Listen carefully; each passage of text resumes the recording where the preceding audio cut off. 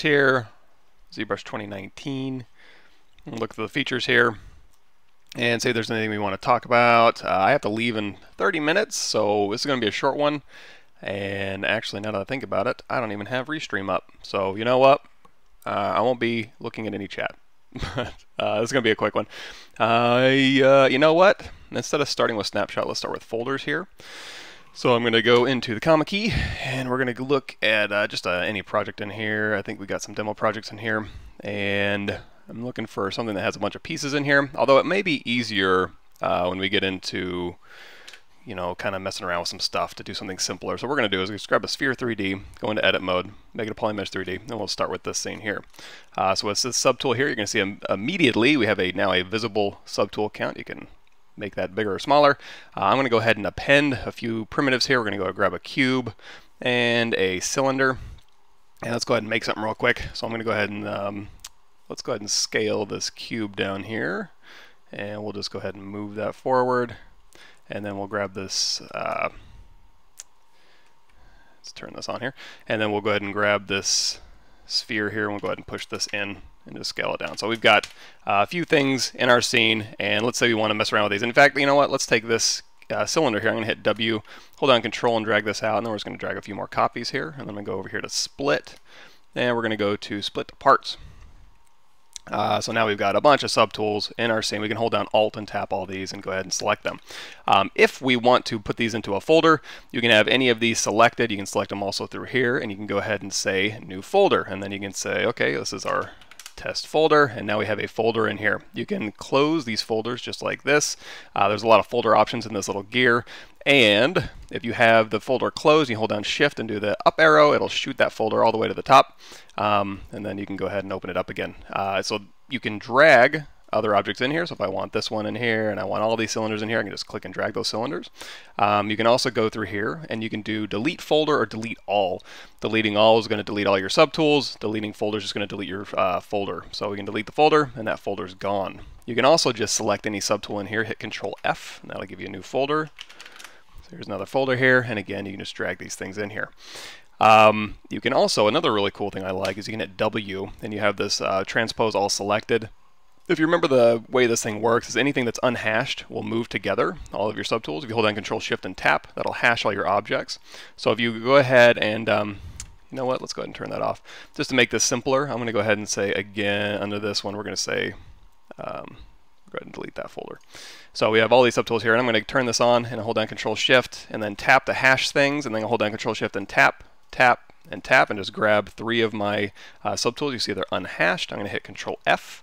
And we're going to say, would you like to create a new folder containing these subtools? I'm going to say always yes, and now we're going to name it. So it's test, and now we have a test folder here with all of those 3 objects in here. And you can go ahead and turn that back off. Although we could talk about that too. If you turn this on and you go up here to this gear here, you're going to see we have transpose set, add, and sub. If you don't have that selected and you're just going through and you're tapping on your subtools, you're like, you know what, I want to move everything in this folder. Just go through here and say transpose set, and it'll go ahead and set those objects to be transposable.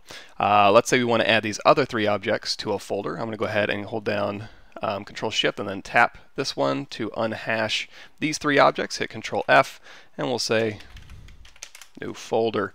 So now we have 2 folders in here that we can collapse down if we want to, save some room, and again your visible subtool count is right here. So we got these 2 folders here. So if we want to move all of the objects in this folder, we can say let's transpose set, and let's say, you know what, I want to add these objects to that transpose. I want to move both of these objects in this folder. You can go down here, transpose add, and it'll add them, or you know what, change my mind, transpose sub. Also in your folder, you can go ahead and duplicate. You can merge up. So if you have a folder, let's say you want to rearrange these folders, I'm just going to drag this folder up. And it's like, I want to merge these 2 folders together. Just select this folder here and say merge up, and now these folders are merged together. Let's see, show polypaint, hide polypaint. That's, you can hold down Shift and you can just tap these on, or you can use that those operations. And that's the little paintbrush there. We have Boolean folder, so that's going to run a Boolean operation on your folder. It'll respect start groups in here, but let's go ahead and I'm just going to drag these three objects. Actually, you know what? Let's go ahead and just take this folder here and say delete folder, and we'll just do a quick Boolean operation. So I want these three to be in a folder, so I'm going to go into my hash marks here, and we're going to say Control Shift, click and click and click, and then we're going to Control F and new folder, and then there's our new folder here. And then in here, if I want to make these things Boolean, so we've got a square, I'm going to move to the top just using this bent up arrow, and then the cylinder here. Let's go ahead and make this cylinder a little bit nicer so it cuts through a little cleaner. I'm going to go down here to geometry, and then crease. We're going to run a crease with that crease tolerance here, and then we're going to go down here to our geometry dynamic, turn on dynamic, and now we have a nice smooth cylinder. Of course, you can just turn that on and off, or that's D and Shift D. And then if we want to do a Boolean operation with those, let's go ahead and make both of those subtractive. Oops, looks like our sphere got out of there. I'm going to take this. So we have our cube sitting here. I want to make the sphere subtractive. Of course, I want to turn on live Boolean in order to see that. And then we can turn on the cylinder here and make sure it's subtractive. These are live Booleans, so you can go through and you can modify these things as needed. Let's go ahead and turn off transpose all selected. So you can go ahead and move these things around however you want to. And then when you're happy with this, you can go through here, and in this folder you can say Boolean folder. Now, if you Boolean folder now, that dynamic subdivision we turned on this object isn't going to work. It's going to be faceted, so we're going to go ahead and say Boolean with dynamic subdivision. So once we've done that, it turns off your folder. It still has this selected, but if you go ahead down here and you grab this U-mesh right down here, you're going to see this is the result of that. Another really cool thing in 2019 is if we go down here to geometry, ZBrush, and we have ZBrush turned on. We have the legacy ZBrush. If you turn that on, you're going to see keep crease and detect edges disappears, or it grays out, I should say. But with the new ZBrush here, you can say we can detect edges, and in this case, we could actually turn on like you can do a crease polygroup under the geometry crease menu. But this one will just say detect edges. It'll go through and it'll ZBrush this hard surface object and detect the edges and go ahead and crease it for you and give you polygroups. So you can kind of play around with those settings as well as keep creases if you wanted to. For instance, I could just run another, we were up here in the crease menu earlier, so we can go to geometry, and then we can go to crease, and then we can just run a crease tolerance on here, and then we could say, you know what, let's keep creases, ZBrush, and that'll go ahead and keep those nice hard edges for us. Cool new algorithm. I think that's everything for folders really quick. Again, I'm going fast because I got to leave in 15 minutes. But next thing, we can talk about Snapshot 3D real quick. So let's go out of live Boolean mode. And you know what? Let's go ahead and say delete other. And we'll go ahead and actually we'll start fresh. We'll go ahead and delete all. And then in here, let's go ahead and start with a cylinder 3D, make it a poly mesh. Let's go ahead and hit W, and we'll go ahead and scale this down. And if we hit the comma key, you're going to notice in Spotlight we have these Spotlight objects available to us. We can grab this hard surface Spotlight right here. And if you remember the basics of Spotlight, if you don't remember, go to my YouTube channel, Pavlovich, just Pavlovich YouTube, you can go to that. And if you go to the playlist here, actually, I'm not even going to bother with that. Just do this. Spotlight. So this will give you all the Spotlight basics that you need. And you can use that. That's just kind of the basics of Spotlight here. So you can kind of just move all of these objects around, and then if I want to make an object with Snapshot, all I got to do is, like, say, grab one of these objects. I can move it out here. I can hit this little Snapshot button, and if I hit Shift Z to turn Spotlight off, so it's Z to turn Spotlight on, Z to go into Spotlight mode, so that toggles between Gizmo mode and then Spotlight mode, and then if I do Shift Z, it turns it off. So when I do Shift Z, you're going to see it made a Spotlight object, and it made it the exact width of the object I had selected. So if this object had been wider, it would have made it that wide. And the cool thing about this is, let's go ahead and do another crease dynamic on this one. If I go back into Z and I move this Spotlight over here, you're going to see I can move the Spotlight independently from the object, or I can move the object here. If I take this Spotlight here and I snap it to the middle of this object here, you see we have extend vertical and extend horizontal, so we can make different shapes. You can also tile this thing if you want to. And the other cool thing is, if we want to go ahead and make an object and like punch it through our object with subtractive or intersection, we can go through here, and let's go ahead and make this a little bit bigger. And let's say we want to punch a little, I don't know, a keypad through this thing. So instead of, and also we can snap it to the middle of the object. You can see as we hover over this object, we have a bounding box, little green dot here. We can go here, and then we can hold down Shift and move that up to the top. and then we have a snapshot here. So we do a snapshot 3D. It's just going to make a polymesh 3D object. So we can do Shift Z here, and it just punches that object through. Now we can manually go through here and make that subtractive and make it a live Boolean, and that'll work. However, if we delete that one, and let's go ahead and delete that one too. However, if we go back into Spotlight here, and let's go ahead and snap that back to the middle. Oops. Let's grab this one here. And again, we'll hold down Shift, and we can move this thing around however we want. If we hold down Alt and then hit that snapshot button and then do Shift Z, you're going to see it punches through that object automatically. All it does is add geometry and make it subtractive. So that's kind of neat. So let's hit Z here, and we can turn off the tiling. If you want to restore this back to its beginning settings, we can just click Restore and then just click and drag if you've done any weird stuff to it. But the tiling we'll just have to turn off manually. But again, extending is kind of cool. And also the extending, if we go and we move this up here, like maybe there, and then we do an extend, it's going to extend from that point. So wherever you move these things, if you want to extend horizontally or extend vertically, it'll extend from wherever that point is. So just that's what's going to tell you where that center is. So we have our object back again. And what's another cool? Oh yeah, we can do an intersection here. So again, let's snap that to the middle here. Let's go ahead and scale this up. And let's say, you know what? I want this shape. I want it to be an intersection shape. So we'll go ahead and scale this up quite a bit, and then we'll just hold down Shift and move it up. And then we can go Alt Shift snapshot, and that'll make it a intersection mesh. We can turn that off, and then that's our resulting shape here. Of course, all of this stuff you would have to go through and do your Boolean operation. So again, like we did earlier, just Boolean, make Boolean mesh. So that's kind of neat. What else? Oh, another thing I should mention is, as I'm moving these cameras around, it's like, oh, I wish I had saved that camera view. You can now. You can go over here to your draw menu, which all your camera stuff is, and you'll see by default, if we turn perspective on, we have this new camera button over here. This is universal perspective and also ZBrush perspective. So you can toggle ZBrush and universal on and off. By default, universal's on. You can change your focal length here, 35 millimeter, 50 millimeter. You can drag these things. Undo and redo is now on here, so you can undo back through your camera changes. So if you want to go back and undo, and if you want to assign a hotkey to that, that's kind of useful to both of these. I have Control Alt, and you can tap, and it'll say press custom hotkey. I do Control Alt comma, and then Control Alt period for forward and back, and then now I can just use my hotkey to kind of cycle forward and through my camera views. So that's kind of neat. So yeah, we got this, we got Booleans, and there's a lot of really cool stuff you can do with these Booleans. In fact, we can do a, let's see what we want to do. If I want to go ahead and just, if I want to, I can keep this Boolean around, and I can go ahead and say, I like that shape, but I want to make an all new shape with these Booleans. What I'm going to do is duplicate this shape off. And another cool thing is if I have this here, and I'm like, okay, you know what? I like the position of this, but I want to change the shape of it. All you got to do is go over here to this quick select, and then you can just cycle through all these different shapes, and I'm tapping and moving it, but if you just go through here and tap with a little steadier hand, you can see you can cycle through those shapes. Another really cool thing is if you go in here and you scale it up, you can just kind of make a blank canvas, or you can do Boolean operation. You don't have to start blank. If you like this shape, you want to make some minor changes.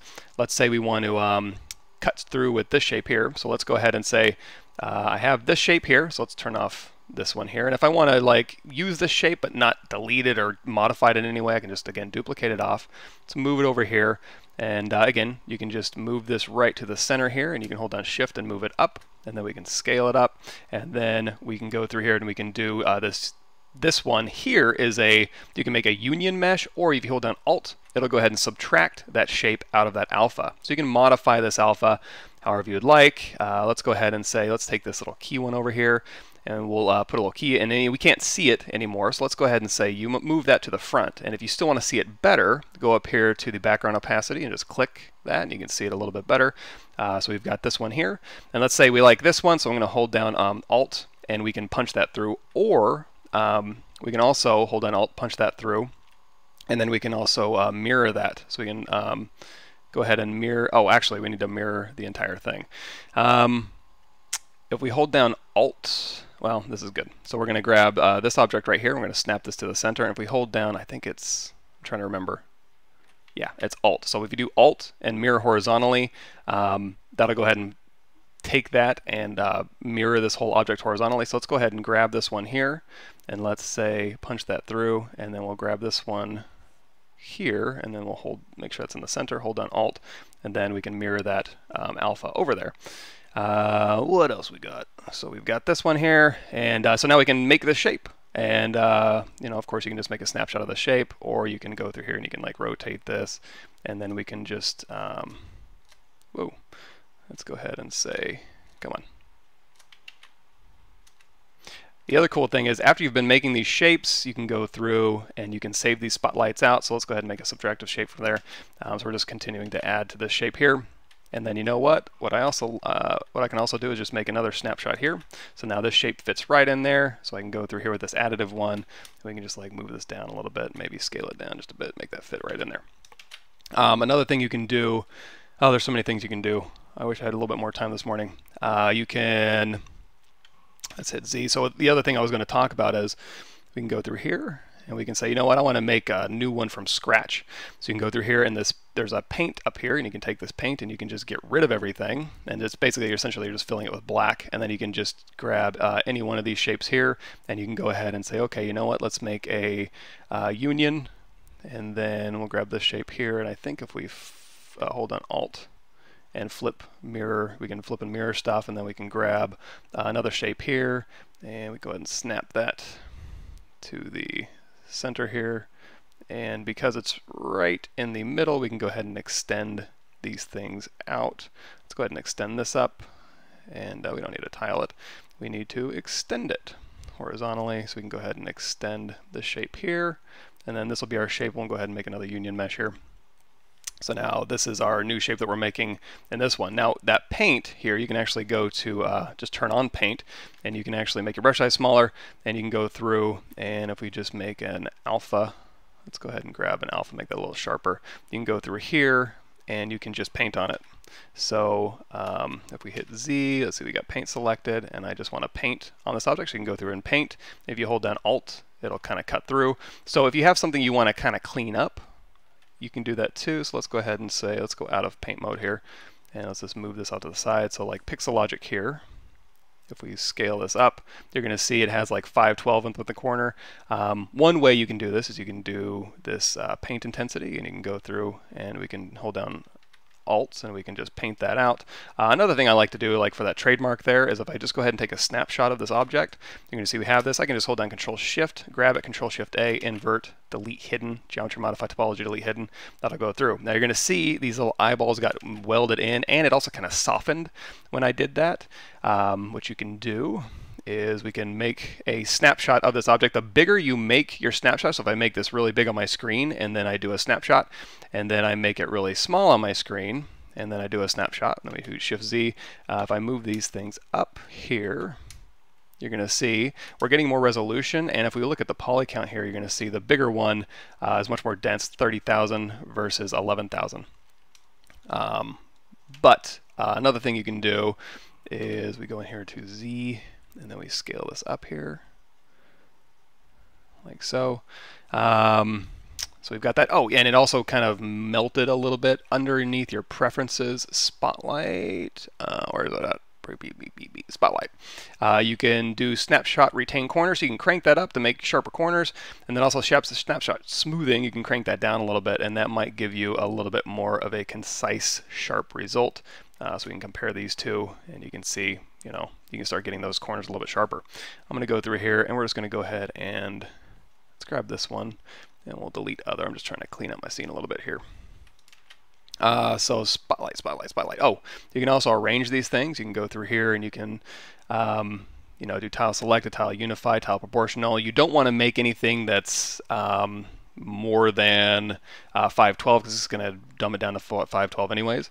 You can also make an alpha from anything. So if we hit W and then go to like brush insert, let's do brush insert model toolkit, or maybe industrial parts, doesn't really matter.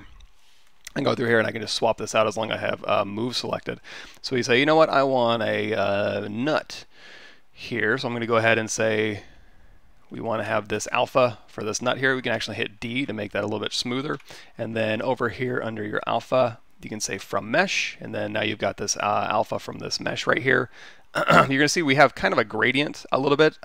Spotlight's only going to do black and white values, so we can change that intensity a little bit if we want to. But you can change the map size you want to. You can move the frame and whatever you want to do to this. But we like this alpha, hit OK. And now we can go into our alpha and we can say add a spotlight. So now we have this alpha that we can go through. And again, if you want to change like that intensity here, then we can make this all white with, go ahead and hit snapshot. So now we have an alpha with that alpha shape. So feel free to go back and forth from geometry to spotlight. And in fact, if you go to my YouTube channel, you can see under videos here, this time lapse right here. You can watch that, and that'll kind of go through some of these options here. Another really cool thing is let's go ahead and say let's delete that. Go, you know what, let's just drag this all the way back. So we've got this object here, and I'm just going to unify that, and we're going to say, let's go into Z, and we'll go ahead and put these all over here. I like to see them a little bit bigger. So we can take maybe this one here, and let's go ahead and scale it up a little bit. And there was something else I was going to talk about. Let's go ahead and do another, hold down Alt and Boolean that out. And, another cool thing you can do is with the shape that we just made, let's go ahead and make that additive. And this is not new, it's just under crease, you can under bevel width, if you just do a bevel, it'll obviously bevel your polygroups. However, if you hold down Control and bevel, it'll go ahead and add a little control loop in there. So you can kind of soften your shapes a little bit. And if you really want to soften them, just remember, you can always go into your ZModeler brush, BZM, and you can hover over an edge, and you can do insert multiple edge loops, interactive elevation, and you can just go through and you can pull these things up a little bit, maybe add some resolution, just kind of round that corner out. If you want to do the same to the bottom, just go through and tap, and there you go. So now you have an even softer shape if you want to do that. Let's see, new features. There's some more stuff you can do in Spotlight. A lot of really cool stuff, and obviously I'm going to make a full-fledged playlist. I'm just doing this right now because I'm going to be out of GDC, and I just got back into town, and it's just been the worst possible timing. But just really quickly, there's my you can watch the snapshot thing in there too. ZRemesher, yeah, we talked about that. You can ZRemesh these things. New algorithm works very, very nicely. And then folders we talked about, and then intersection masker is a plugin you can download, or I think it comes with it now. And then ZColor is another cool plugin. But those were in R8 as well. So I think we've hit everything except for the non-photo rendering. We'll do that some other time because again I have to leave in 2 minutes. But let me see if there's anything else I forgot with the folders or spotlight modeling here, because again there's some really, really cool stuff you can do with this. So let's go ahead and turn on this one. I'm just trying to see if anything jogs my brain here. If we go ahead and scale this down, you know what, let's make it like a little keyhole in here, so we can go ahead and like move this extender down a little bit, and then we can say extend vertically. We can go ahead and make this little keyhole shape here, and we can move this over. And let's go ahead and scale this down a little bit. We can go and punch some little details in here. Let's go ahead and rotate this around. Oh, frame. That's another one. So let's say we have this shape here. And again, let's go ahead and snap that to the middle and then hold down Shift and just pull this down. So if you go down here to frame, you're going to see if we just do this, it'll create a frame object. And then you can hold down Alt and do a snapshot here. And I'll just cut that right through. However, let's go ahead and go back to, let's see, can we undo this? Let's restore this back to our original. And then we don't need this. So let's talk about frame a little bit more really quickly. So we've got our shape here, and again, I want to just hold down Shift and move this down, and we'll do another extend, so we can extend this out. So now again, we can either do frame here, or if you hold down Alt, it'll shrink that, or if you hold down Shift, it'll expand that alpha. So you can do, and you can do both. So you can start with a frame, and then if you hold down Alt, it'll go ahead and shrink it down. If you hold down Shift, it'll expand it out. So then you can go through there, and you can go ahead and just punch that through. So frame's another really cool one that you can do. And then once you've done that, you can actually frame this, and now we have like double frames. So we can do a snapshot of this. So we've done a subtractive snapshot. Now we can do a additive snapshot, so we can go ahead and make this a little bit wider. And if you want to clean these things up, so as I was doing those alphas, it was kind of getting a little bit warped. I can go through here and again, polish by features under deformation. We'll go ahead and maintain your polygroups just fine. And then if you also want to just run that, you know, soften those edges a little bit, hold down Control and your bevel width, and we can add like a little rubber gasket around here if you want to. Yeah, sorry about, I mean, I just moved into a new place, so I'm all set up. I hope the stream's working. I don't have my comments up, so sorry if anybody's watching this and I wasn't able to see your comments. But I'm hoping to get back in the swing of things soon. Get back to my normal schedule and stuff. So we'll start streaming again, and we'll start doing more videos. And of course, ZBrush 2019, what's new? Keep an eye out for that playlist as soon as I get some time to sit down and do it. There's some really cool stuff, pretty straightforward stuff. I think we'll have a lot of fun kind of going over the options, but that was just a quick and dirty version. So I'm going to go ahead and see y'all later, and keep your eyes peeled. I'll be back on.